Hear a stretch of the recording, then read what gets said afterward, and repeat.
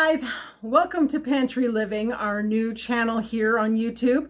And today we are going to be using store-bought milk to make yogurt.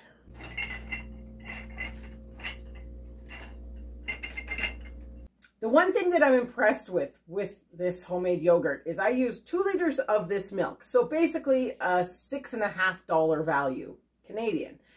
And we ended up getting 9 jars, which works out to about 3 containers of yogurt from our grocery store. Now that means basically our $6.50 made us almost an $11 value of yogurt. So yogurt is something that we use a lot here on the homestead, whether it's in smoothies or as desserts or breakfast with a little bit of granola. It is definitely a popular item here.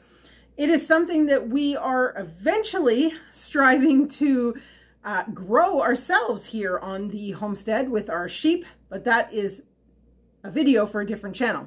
But today we're going to be honing my skills and making our yogurt with store-bought milk.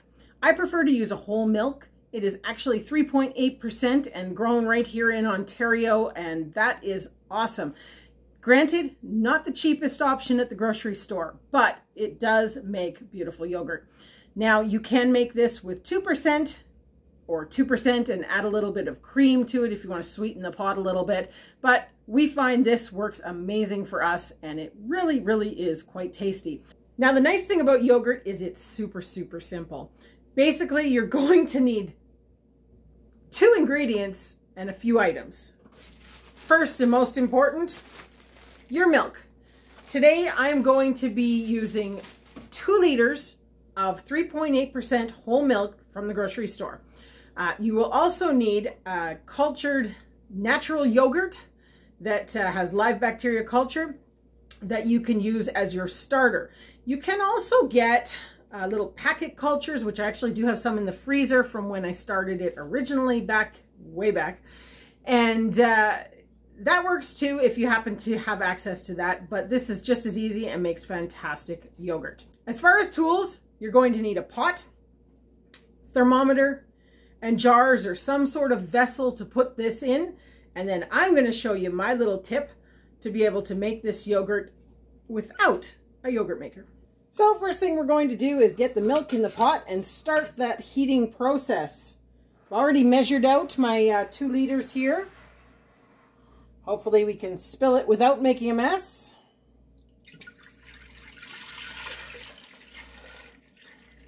Turning our oven to a medium, not high heat, but a medium heat. We want to bring this to 180 degrees on our thermometer. So while your milk is heating up, you really want to get your jars cleaned up and ready to go. I would suggest putting them in the oven to sterilize them. It just is one of those things, makes your yogurt last longer and all that other wonderful stuff. It also is great because when you're putting your milk into the jars, it is great to have those jars warm so that you don't cool off the milk, because once we reach that 180 degrees, we're then going to cool it down to the 115 that we want to actually incubate this yogurt at. So you can see we're starting to steam and getting close to the 150 degree mark. At this point, you really want to be keeping kind of whisking so that this does not scald. Now, the one thing that I will say as I keep stirring here is I take it to the 180 for pasteurization. Now, you could make your yogurt just bringing it to the required 115 and then starting your incubation there. It really is your personal choice. I find that doing it this way, I get a thicker yogurt as well, because I think you get a lot more evaporation. The longer you keep your milk at that heat, the thicker the results will be in your yogurt. So you can go from a drinkable yogurt to a really thick, more of a Greek style kind of yogurt. But anyways, we're going to keep going here. We are almost 175. All right, we are just about to hit 180, and basically at that point I'm going to take this off the heat and try and cool it down as quickly as possible. It doesn't have to be done quickly, but I prefer to do that so that I can just get it into incubation and get to bed, because I usually do this overnight. Perfect temperature, let's get it off.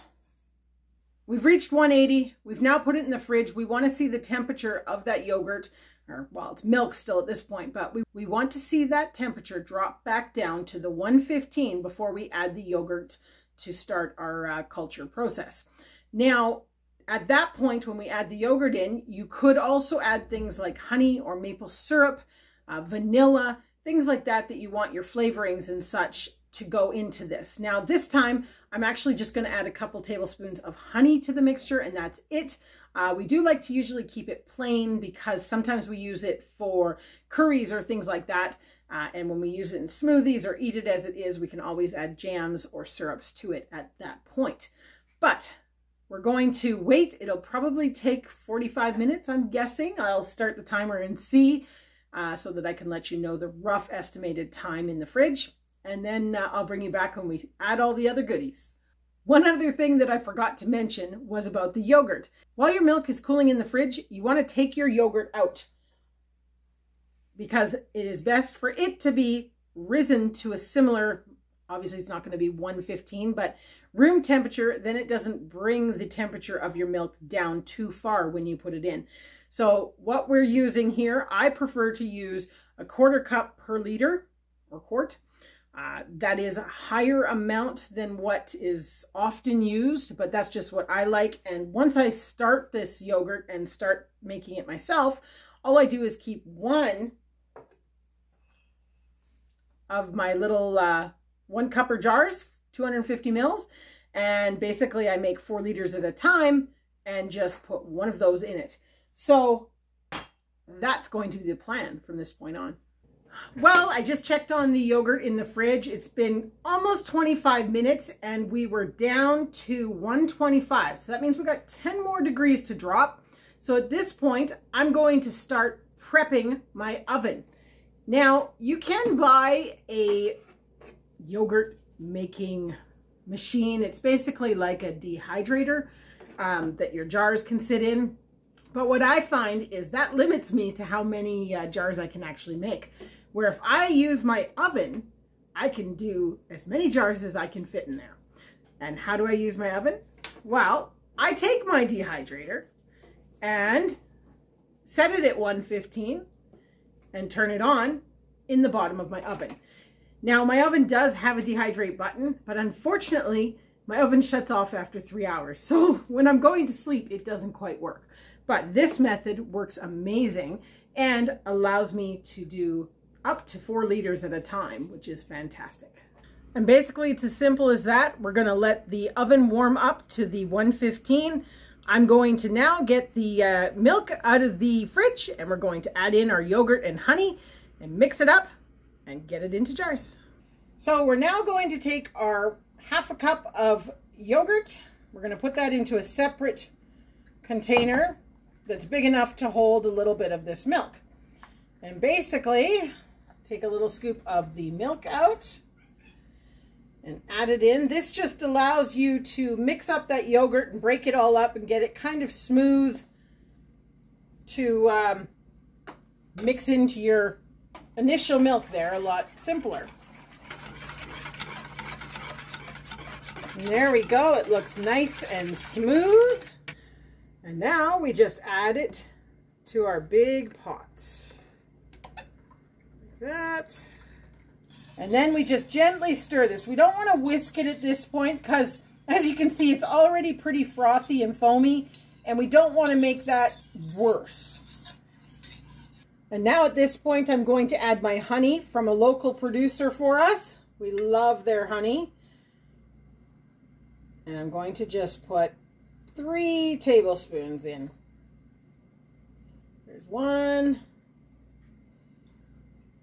2, maybe I only need 2 actually. That looked like quite a bit, didn't it? I think we're just going to go with the 2.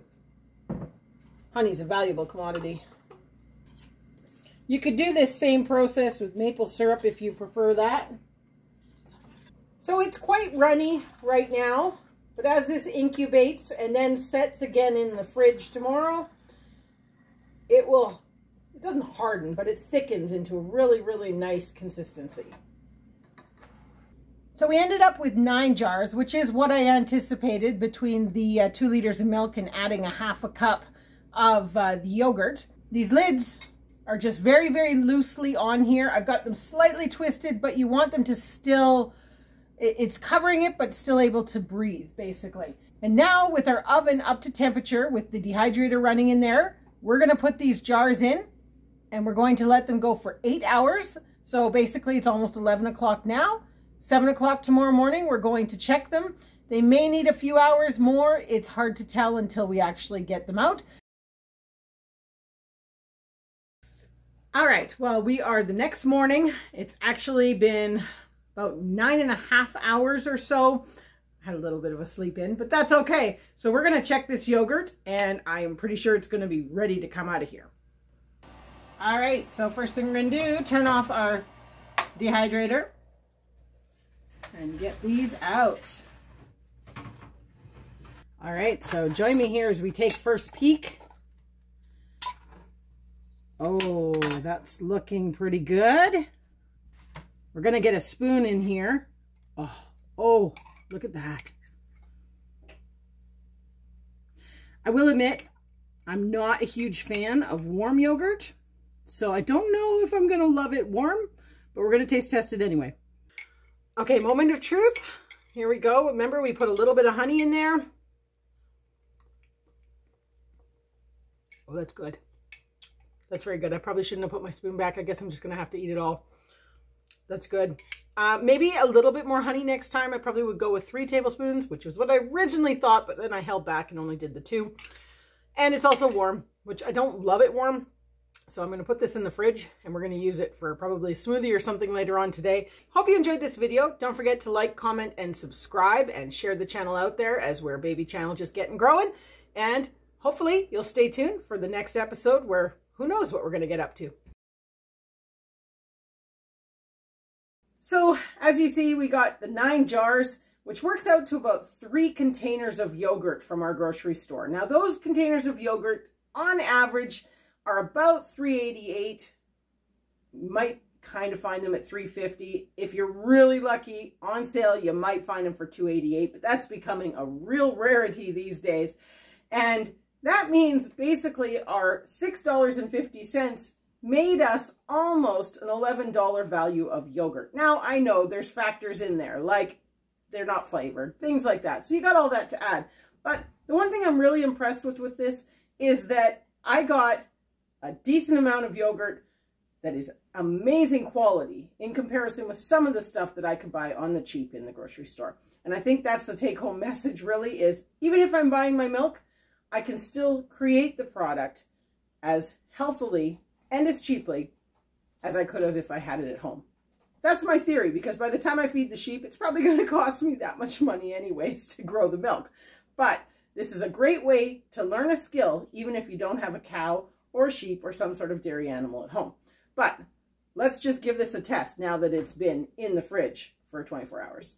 So as you saw, we put those 2 tablespoons of honey in our mixture when we were making that yogurt. And I will say I would put more honey in if you were going to eat it that way. But as you can see here, we've got our raspberry syrup, homemade. There will be a link for that video eventually once we get it onto this channel. But homemade raspberry syrup, we're just going to mix that in a little bit and give it a try. I really cannot get over the thickness that this yogurt went.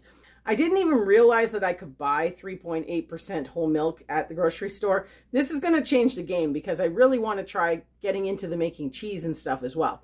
But let's try it. Oh my goodness. Okay, this yogurt's not going to last very long. This is awesome. Oh, I'm so excited. Anyways, stay tuned as we keep going through some learning lessons with store-bought milk products.